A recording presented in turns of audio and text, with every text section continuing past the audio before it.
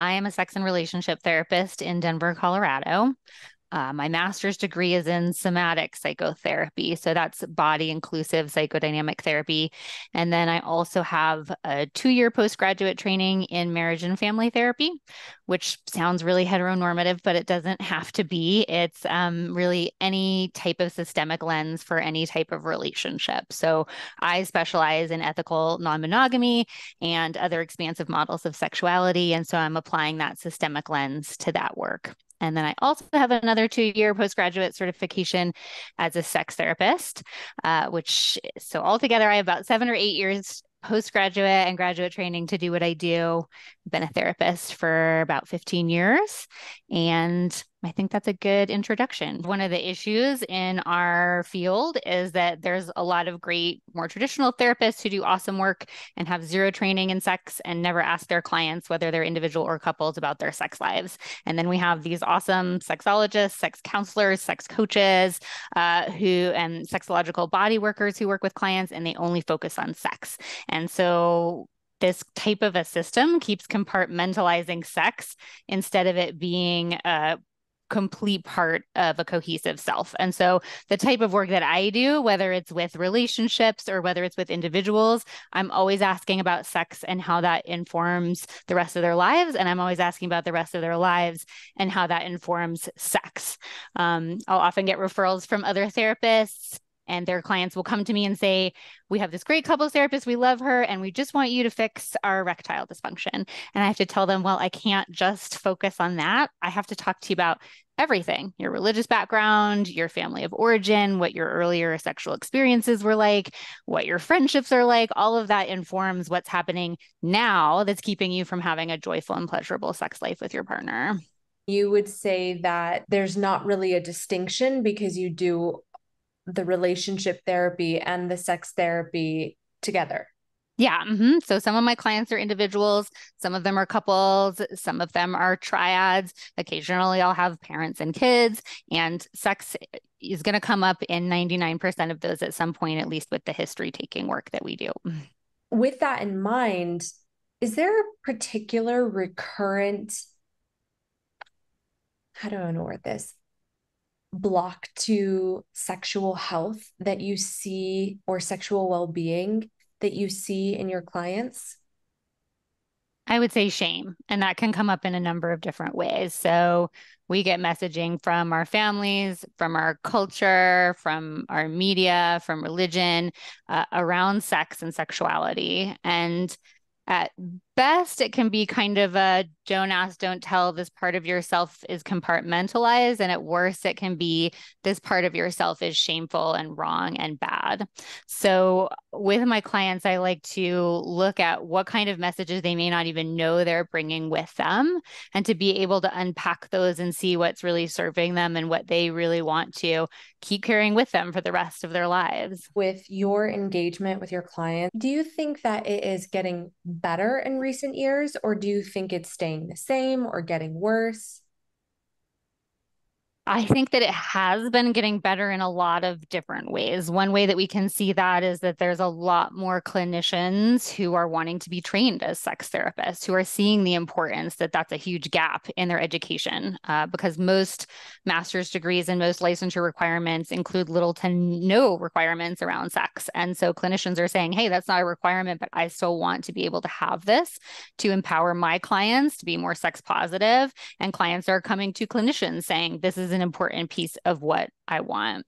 I see in the younger generations the desire to be more clear about their own identities and to be more accepting of their own identities as not just straight or gay, but having a lot more labels to define who they are as demisexual, as abrosexual, as pansexual, these words that help us shape sexuality as being something that's acceptable and celebratory. So you would say in recent years, you feel like overall society is starting to slowly maybe shift away from some of the shameful programming that was so entrenched for so long. Yes, the caveat to that is whenever we are more sexually expansive within our culture, there's always a backlash. And I think we're really starting to see that in the last few years in terms of the backlash against uh, trans people, the backlash against seeking abortion, and there's a real resurgence around sex negativity and religious ideologies shaping how we think about sex. I see that in some ways as a positive, that the reason there's that backlash is because there has been this huge seismic shift. We saw somewhat of the same thing at a few different points in the last century, where there was some opening up of sex positivity within the general zeitgeist, and then a backlash against it. But the backlash doesn't take us back to the dark ages. It just takes us down in a little dip, and then we start going back into that expansive sex positivity again, even more. What are your thoughts on camming? Well, I love it, and I'm surprised that I love it. Before I started working during the pandemic, I would never have worked virtually myself because I am a really body inclusive person. I felt like I need to be in the room with people to do profound work as a therapist, and people need to be in a room with each other to do that profound work. The pandemic forced us into a virtual context, and I was really surprised to see that a lot of the things that I thought you had to be in the same room for therapy were still possible. One of those things is limbic resonance. So, limbic resonance is the speaking to the limbic part of our mammalian brains. So, all complex limbic systems have this ability to connect to other complex limbic systems. We do that mostly with our partners, but we also do that with our kids, and we also even do that with mammals that we have for pets. So, that's why cats and dogs, in a lot of ways, make better pets than birds and snakes because we can connect to their limbic systems. And the way that we get that connection is through eye contact, physical contact, playful roughhousing, belly laughter. And this releases oxytocin, dopamine, norepinephrine, all these good neurotransmitters and hormones. So for a long time, I thought that limbic resonance was something that could only happen physically because a lot of that speaks to physical touch, right? And being around someone. But I was able to find through my own work as a therapist that a lot of that eye contact can still occur. So you and I are still getting some release right now, having eye contact, even though it's virtual. And so we still have an ability to connect our mammalian brains. And I think that's the same thing with camming, that people are able to access their vulnerable selves and to be able to start to explore some challenging areas of their own sexuality with another real human being, and at the same time have it be within a certain safe context for both your members and your models, right? So that's why I love camming. I think it allows people to do some valuable work of human connection and valuable work around their sexual identity. Well, it's safer for both people who are participating. When you were talking a few minutes ago about the backlash that people experience, I obviously was thinking about our models, Live Jasmine models, because this is a group who has in many ways taken control of their own pleasure, and their job is to help liberate others to find theirs as well and help take control of it. And they face a lot of stigma and judgment, not just by the social media police, but Mm. just in general in society. Sometimes I've had models tell me that they've had issues when they're trying to get a loan for the house that they can afford because we call them our Jasmine millionaires, but we have models who have become actual millionaires through the Mm. measure of US dollars just from camming. But because of the nature of their industry, they face a lot of hardship in the world, that's not fair or right, Mhm. and like you just mentioned, you seem to have a really good grasp on what this industry is really about, because as we know, you can find sexual content for free online where you're not paying by the minute. But when you are paying by the minute for another human being, I love how you talked about the mammalian brains connecting. You're To me, it's very clear that you're seeking something beyond just sexual content. It is this sense of connection and what's the word I'm looking for? Interaction. It's a sense of interaction that you're really seeking. I'm curious, you said that you found during the pandemic that you're still able to connect to someone's mammalian brain through Zoom or video call or whatever the case is, through eye contact. And I'm sure even sometimes mirroring someone's actions, Mm-hmm. which we unconsciously do, might help with that. But what is the benefit or relief to being connected to someone's mammalian brain? What does that give us, if even unconsciously?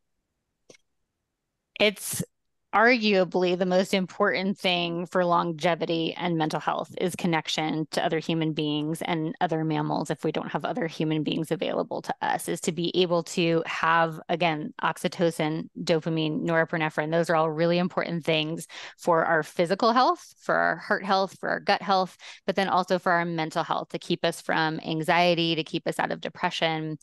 During the pandemic, a lot of us felt the loss of some of those human connections that we had. One of the things that was talked about a lot was the loss of weak ties. So those are the people that we might wave to or say hi to in the elevator, we order our sandwich from at the deli, that those actually were all still moments of limbic resonance, moments of connection with another human.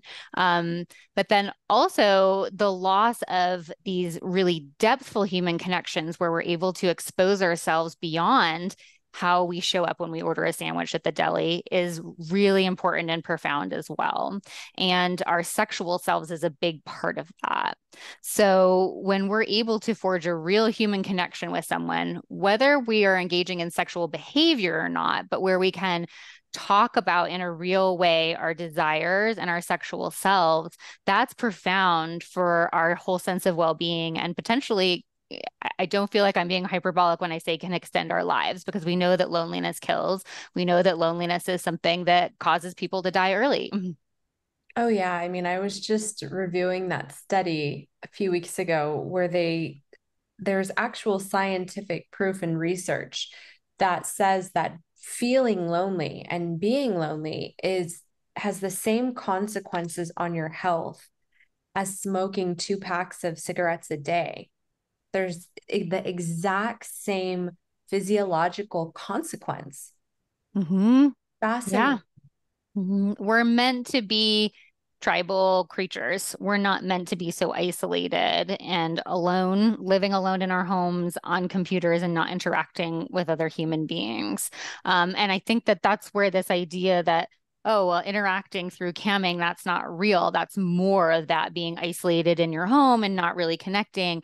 But there is a genuine connection that can happen. And for some people, they don't have that available to them in other ways. And it's important to be able to access that in an emotionally safe way and a physically safe way somehow, even if it is virtual. Absolutely. Yeah. And that's certainly, I mean, I've interviewed hundreds of members and models at this point. And when we kind of started this project, we were still in the pandemic to a degree.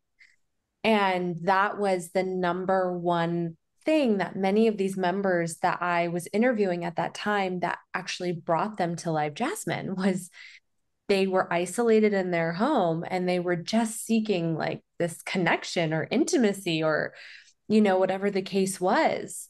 Some of them had just, lost a partner or spouse, or some of them have disabilities and were even less able to interact than what they Hmm. normally are. And we're just feeling so, so lonely. Um, I'm curious, have you ever had a client who either was a sex worker or used something like a campsite? Yes, I have had on both sides. I have had clients who identify as sex workers who have worked through camming, and also clients who have had OnlyFans profiles and may or may not have identified as sex workers. And then I've also had clients who utilize those various sites for various reasons and often for a sense of connection.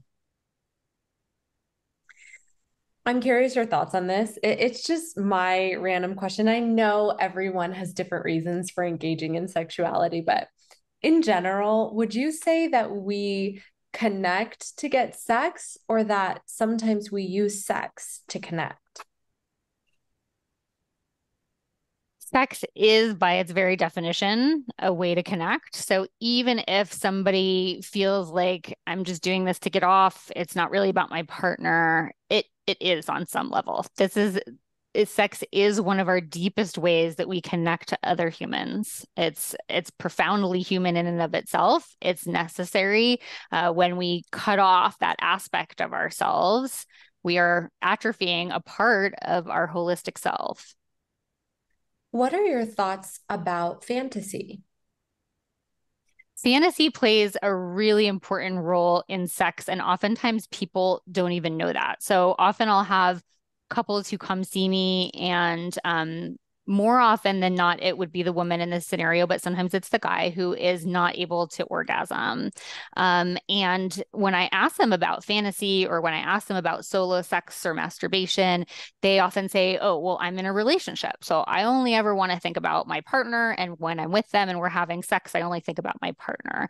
And our brains aren't really designed to work that way. Our inner sexual world is complex. And in order to really allow it to fully expand and be what it needs to be for us, we have to allow some fantasy and some solo sex to come into play so that we know our own bodies and know ourselves.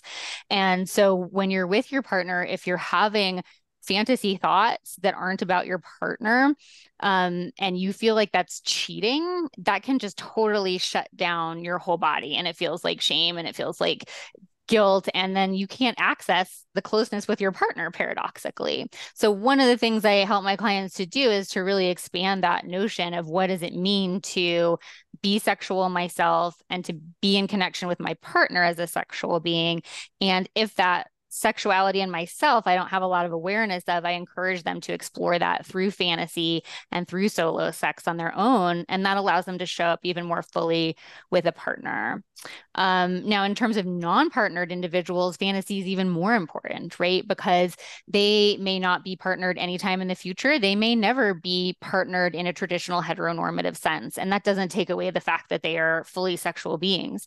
So being able to fully explore what your fantasies are, what it is that allows you to be in full joy and pleasure in your body is really important. And sometimes we need another human being to help us with that versus just scrolling through porn or just thinking what gets me off, to be able to talk and be vulnerable with another human, even virtually, so that you can explore yourself. Absolutely. Absolutely. Yeah, I mean, I feel like fantasy is one of the number one reasons that members come to the site. Our erotic blueprint that gets shaped when we're young, it's something that is oftentimes even pre-verbal, the things that become fantasies for us or the things that become intrinsic to who we are as sexual beings. So we can't just wish those away or go change them. Those are something that are a part of us. And if we're trying to cut ourselves off from that, whether it's something in the BDSM spectrum, whether it's our sexual orientation, we're not going to be able to just wish that away. So acceptance for ourselves and acceptance from our partners is really important to be fully integrated. Another flip side of that, though, you don't necessarily have to enact all of your fantasies in order for them to be integrated and shame-free. It can be both a part of your erotic blueprint and something that's intrinsic to who you are and who gets you off. And you don't ever want to enact that in real life, or you may want to enact that in a really safe and contained scene. Or you might never enact it anywhere other than in your brain. And so that's important too, to know that just because you or your partner has a fantasy, and opening up and embracing and accepting that fantasy doesn't have to mean that, well, then that's the only way you're going to get off and you're going to have to enact that in the real world forever or at all. Very interesting. Yeah, I've heard a few times that our sexual blueprint, so to speak, is developed even starting in the womb and then in those very early years. Mm-hmm. Particularly the person who shared this with me, who was really an expert and specialized in fantasy, said especially men, Mm-hmm. their blueprint does not change. Yeah. So oftentimes, and this is actually true for female-bodied individuals quite a bit, is the first way that they accidentally experience arousal and or orgasm, often when they're really young, like age 2, then that plays a part in how they then enact solo sex or masturbation later, and how they even want to receive touch from their partners or stimulation from their partners. So like, some young girls might experience that arousal with water, for example. And so then that kind of water type of touch is something that's always part of fantasy, always part of how they like to experience stimulation. If you could give a message to everyone in the world about human sexuality that you don't think people are understanding right now, what would that message be? That every person intrinsically has sexuality as a huge part of them, and particularly female embodied individuals are no less. So we get no less aroused, we're no less driven by sex, we have no less fantasy than men do.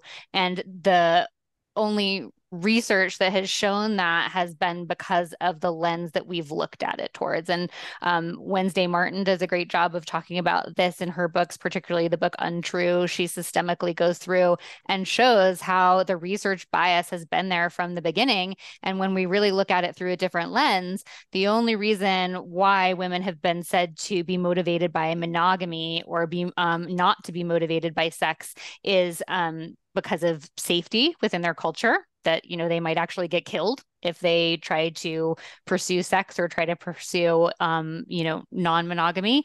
And when we really correct for that bias, they're just as sexual as male-bodied individuals are. And along with that, I would say children too are sexual beings. In the American culture, we really try to desexualize our children, and even teenagers. This concept that you're not sexual till you're older really does a number on kids who are needing to get information and needing to start to process their own identity if they're being told they're not sexual. So comprehensive sex ed is something that I think is really important, and not just in terms of what the risks are for pregnancy and STIs, but encouraging kids from a young age to be able to be in touch with their bodies, be able to be in touch with not only their no, but also their enthusiastic yes, and to let sensation be something that is positive for them to explore. Yeah, yeah. I actually interviewed Wednesday for this series, and she said Awesome. she said exactly that.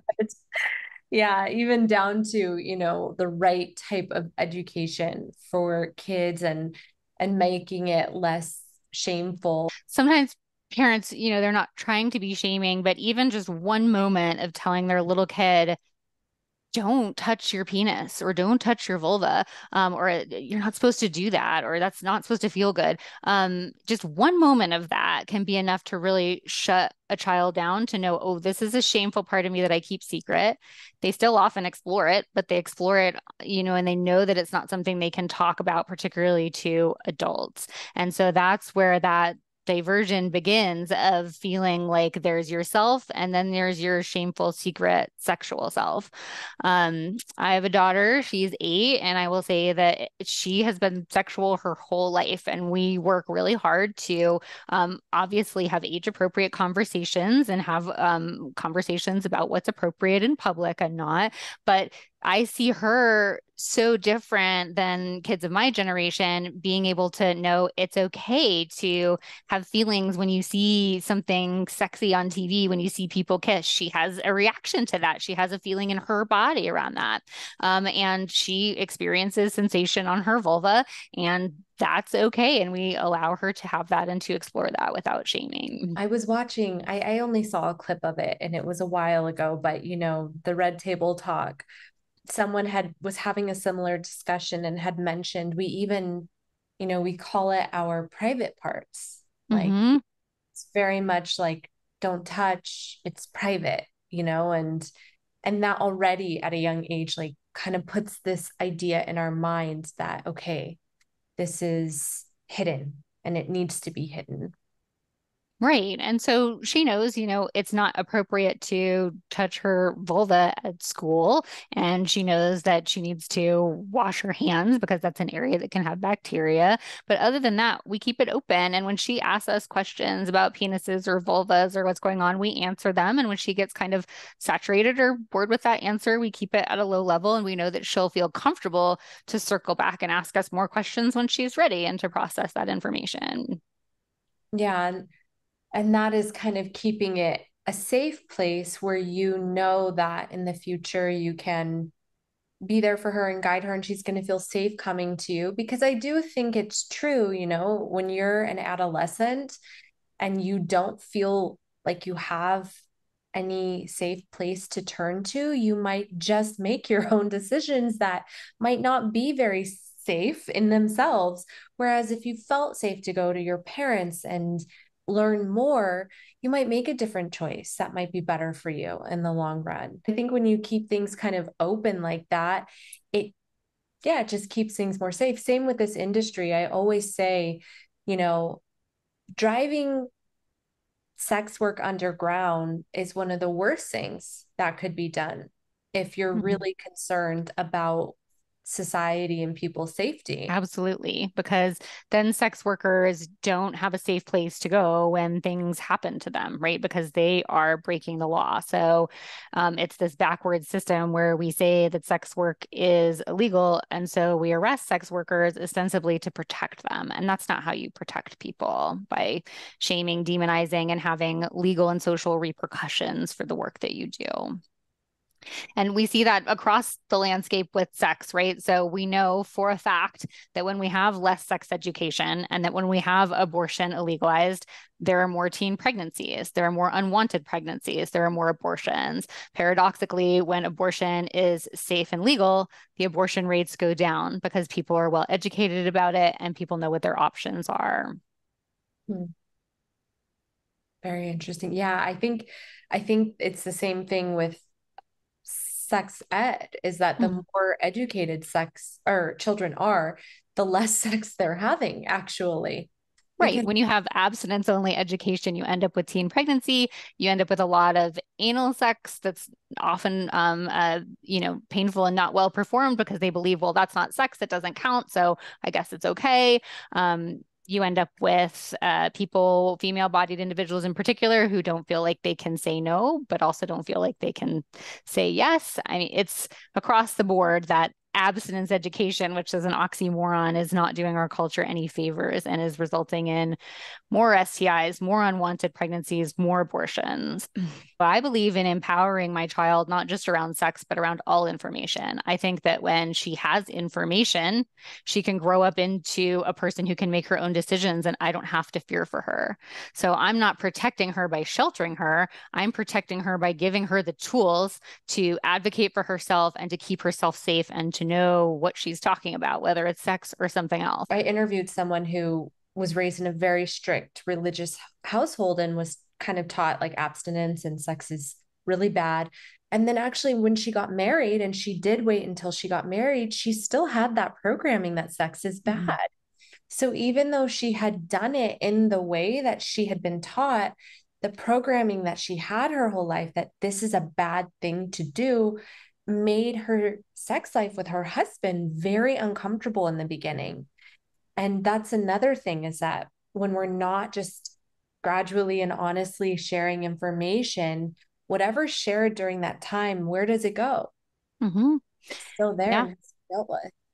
Yeah, sex and sexuality are not just a switch that can be flipped, right? So, even if you take kind of that religious shaming context out of it, spending a lifetime trying not to get pregnant and then trying to get pregnant can be really different for couples, right? It's like you spend your life taking birth control and being really careful and maybe using condoms, and then suddenly I want the thing that I didn't want for 30 years. That can be a huge shift. And so the more we can have an integrated sense of sexuality and even again, when you take the whole religious shame out of it, have sex ed be more than just STI risk and pregnancy risk, but to have it be about pleasure and about enjoying your own sensations and knowing who you are.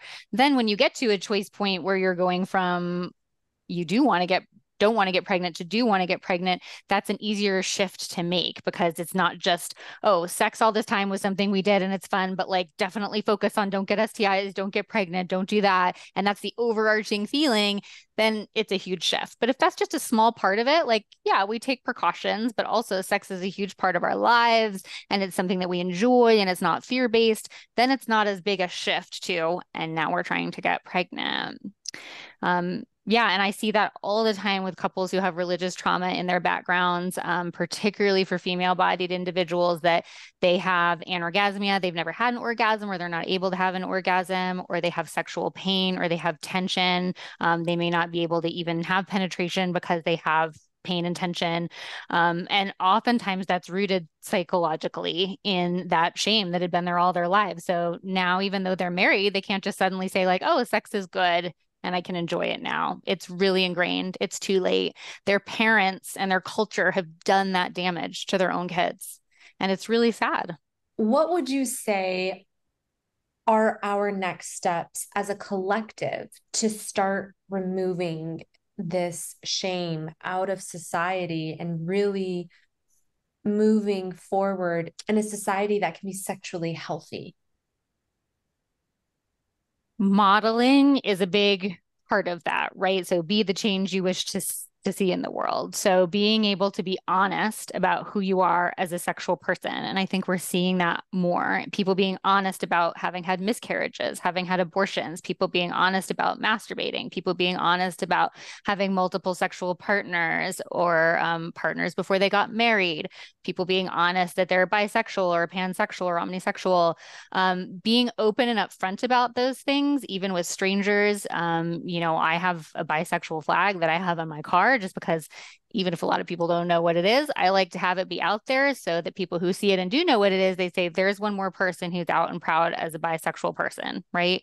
To be able to talk openly about sex and sexual identities to our kids, to our colleagues, to our friends. The more we do that, the more sex positivity just becomes a part of the fabric of who we are versus something that's compartmentalized and over there. And we might advocate for it if we have to, but it's not part of our daily life. If, as clinicians, we don't ask our clients about sex, then they're implicitly getting the message it's not okay to talk about sex. And so couples can go to couples therapy for years and never feel safe talking about sex because their clinician hasn't asked them and because they don't have the words and the context to be able to say, hey, I think sex is a part of what's going on for us. Can we talk about that now? Mm. Very well said. Thank you. My final question is just, is there anything about human connection, human sexuality, sex work that we haven't touched on, but you feel impressed to share or you want to share? Sex is awesome. If people had more orgasms and more touch pleasure and more connection with other human beings, I think a lot of the problems in our world would go away because so much tension, anxiety, stress, anger, unresolved emotions comes from not having that comfortability with ourselves and with our partners to be able to be authentically who we are and to explore pleasure the way we authentically are. You heard it here. Go explore your pleasure. Awesome. Thank you so much. Yeah, it was good to talk with you today. Thanks for what you're doing to change our world. And it was good to talk to you today, Ty. Thank you. Thank you. And same to you.